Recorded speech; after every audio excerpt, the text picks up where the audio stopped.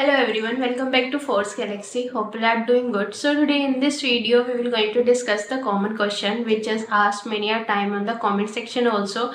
So what I think, it is better to create a video, and next time whenever I will get this comment I will share this video itself. Okay, so the question is, which is better, either the flows or the trigger, or one should go with trigger or with flows? Okay, so here so the answer is, this is completely can be decided on the requirement. Okay, so what is your requirement, and based on this requirement only we will decide which is the best option, either to go with flows or to go with the triggers. Okay, so nowadays, as we know that flow is also now very advanced, we have number of options, number of types of flows. Also platform triggers are also can be created using these flows. Okay, so multiple things which are possible with the triggers now can also be possible using the trigger flows also. Okay, so now one will going to think either I should go with flow or I should go with trigger,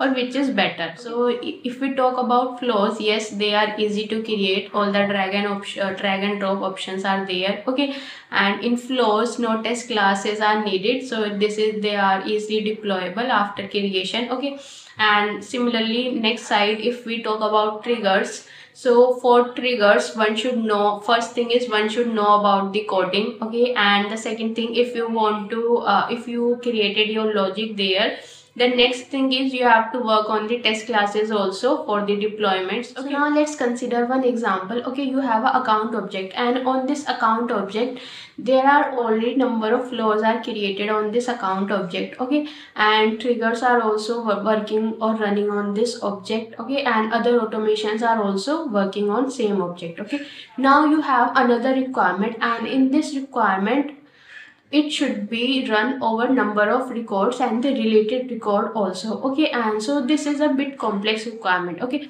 now one should think, so whether should I go with flows or should I go with triggers, because using the flows also we can run our logic over the multiple records and the related records also, and using triggers also this can be easily achieved. Okay, so now in this case I suggest you to go with the triggers. Why? If you go with the flows, so there might be a chances that you in future you will going to face the CPU limit exception error. Okay, this error might be possible your client will going to get, because already there are number of flows are working. Okay, and flows takes more time to execute as compared to triggers. Okay, and our flows which are created are working on multiple records and the related records also.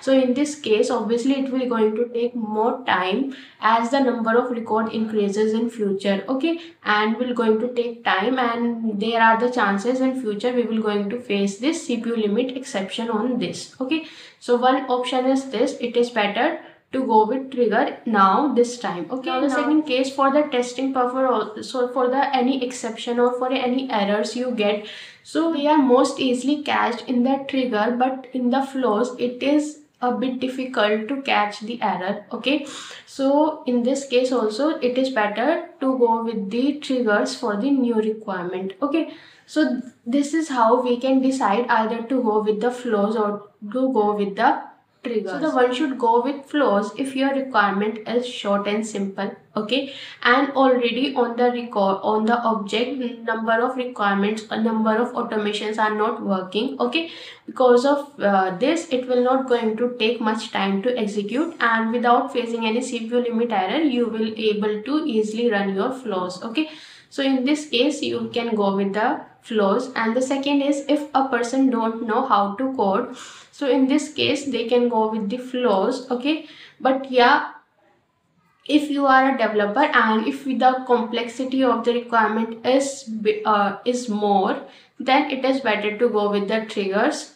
Okay, and now the next thing comes, if your requirement is based on the after undelete event. So in flows till now we do not have this after undelete, so in this case also you have to go with the flows. Okay, so these are the various factors how you can decide whether to go with flows or whether to go with the triggers. Okay, so the best option completely depends upon your requirement, and you have to check whether on the object existing automations are already running or not, or if they are more complex, then it is better to go with the triggers. Okay, and if much automations are not working and one which are working are not so complex, then it is better to go with the flows. Okay, so hope this video help you all, and if you have any question, you can let me know in the comment section. Okay, we'll meet you soon in the next video. Till then, take care. Goodbye.